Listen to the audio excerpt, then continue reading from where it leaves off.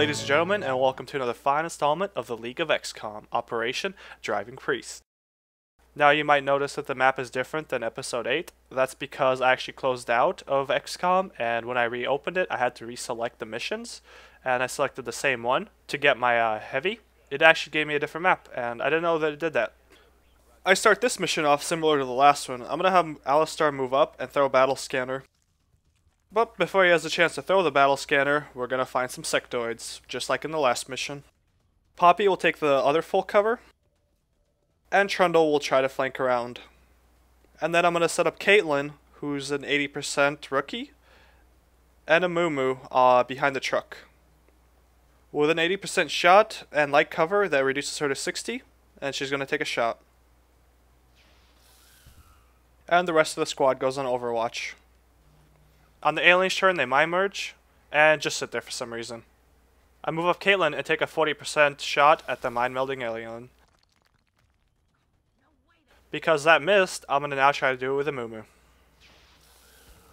And that takes care of the first 3. Now that we have that taken care of, I'm going to move Alistar and throw a battle scanner. And we find 6 more aliens. Poppy's rocket launcher shows that it's barely out of range, so I'm going to move her up a bit, making sure not to disturb the peaceful alien wildlife. Trundle takes Alistar's spot to cover him, and I pass the turn.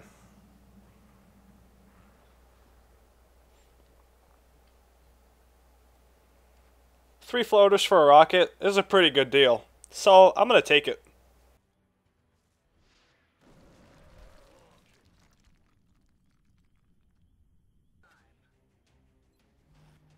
I now overwatch and reload the guys that need it. I'm hoping the next group of floaters will come closer to me and into my sight. Although they are still able to be picked up by the battle scanner dies, so I can't shoot them. So I'm going to throw my second battle scanner, and if they stay there, Alistar is going to shoot them to surprise them, so they hopefully will move up into my kill zone. And we're just going to pass pretty much here. We're going to set everybody to Overwatch and reload the guns that need to be reloaded. Floaters have other plans as they go to the other side of the map, and I can see another group of sectoids.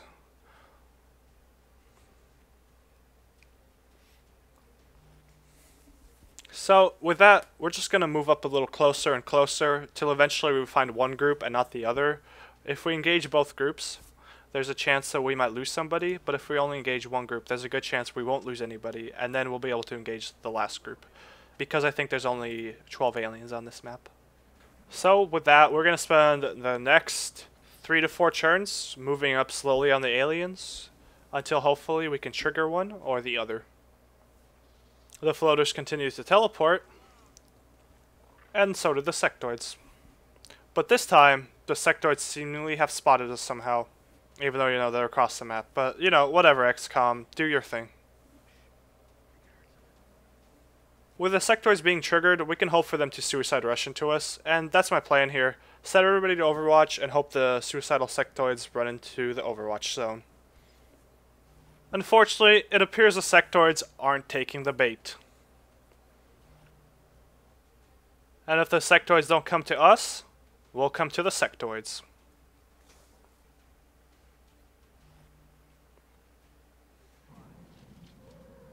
And the floaters trigger, somehow.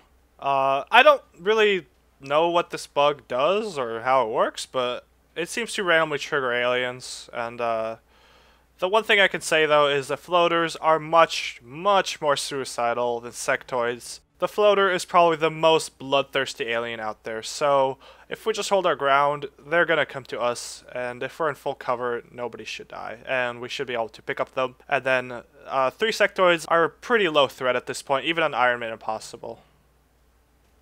The floaters see red, and they fly at us. But my Overwatch misses. It's not gonna do anything. Trundle wounds the alien, and Caitlin picks up another free kill. Jeez, you killed 2 aliens, Caitlin. You're gonna start keeping score now? And more bloodthirsty floaters appear.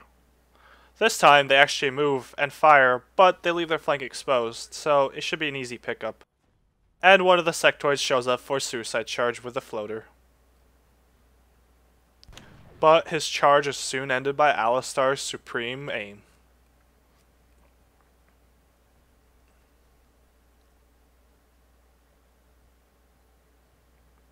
And with the floater being completely exposed, Trundle takes a shot. With that, we only have one floater left.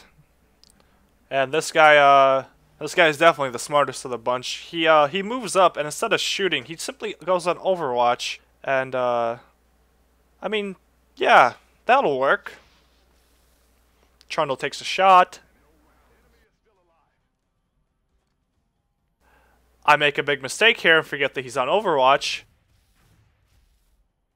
And Caitlyn takes 5 damage.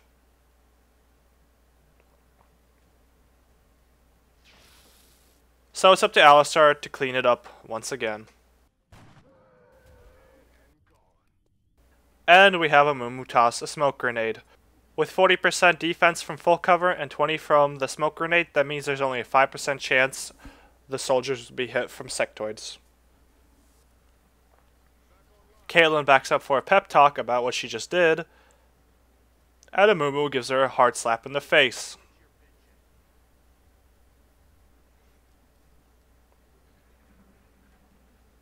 At this point, with all the floaters gone, there's only a couple sectoids left. So, I don't want to lose anybody. We're going to just make a slow push going from full cover to full cover until we find them.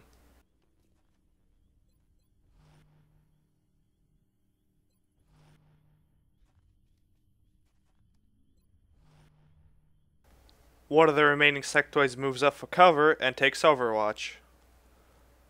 But we have Trundle, and with lightning reflexes we can easily bypass that.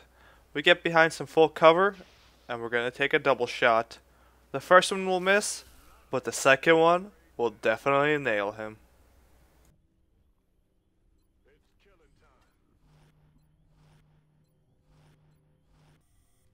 And the last sectoid is the smartest, as he goes on hidden Overwatch. Alistar takes a shot to end the mission, but is unable to connect.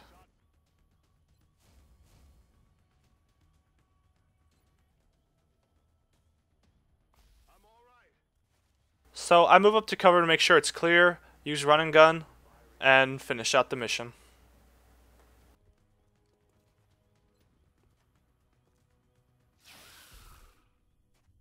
Everything by the numbers.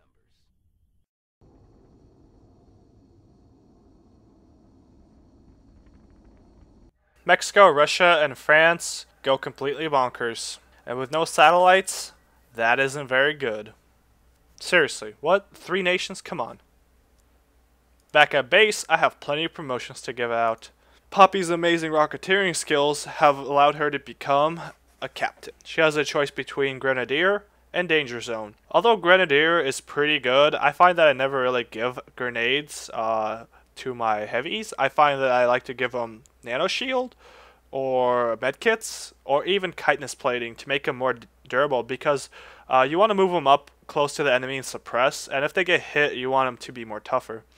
And Danger Zone, in my opinion, is really good because you can hit more than just like 3 aliens. You can actually hit like 6 or 7 easily with it if you set it up right. So I'll be taking Danger Zone for Poppy because it's a lot better, and I never use grenades past like the first 6 missions. For Trundle, he actually gains 4 aim, which is the only thing I'm really excited about. No, I'm just kidding. He has a chance between Close Combat Specialist and Bring 'em On. I find that Bring 'em On is kind of not very good because you're already usually going to kill whatever you are going to kill.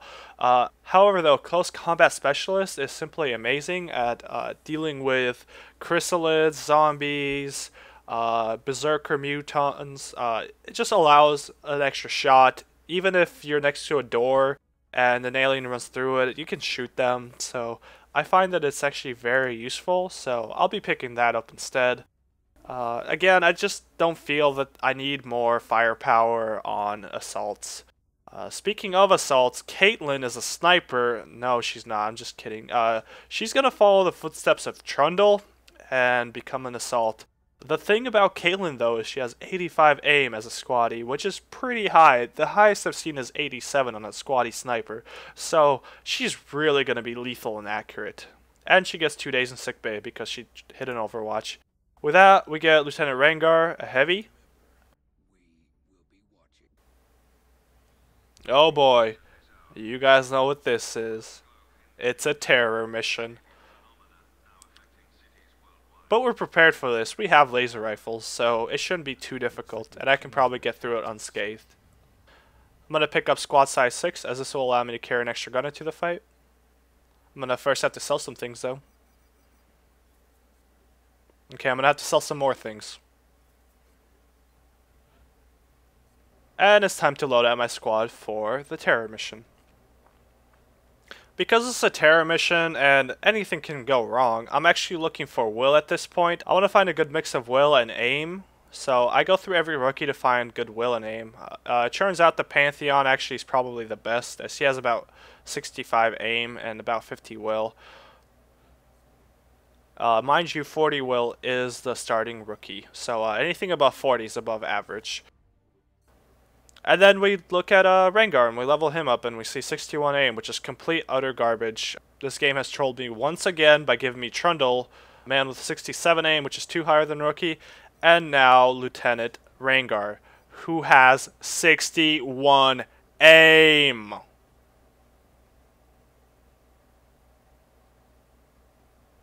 Anyways, we'll be taking Pantheon because he's got 59 will, so he won't panic in a tough situation. And he's got 65 aim, which is standard, so that should be good for this mission. And plus, he's actually been on other missions, so if he completes this mission, even if he doesn't kill anybody, he'll still get a rank up. Please join me next time for Operation Cold Night, which is going to be a terror mission. As always, please subscribe and comment if you liked the video. And if you didn't like the video, please comment and let me know what you didn't like about the video.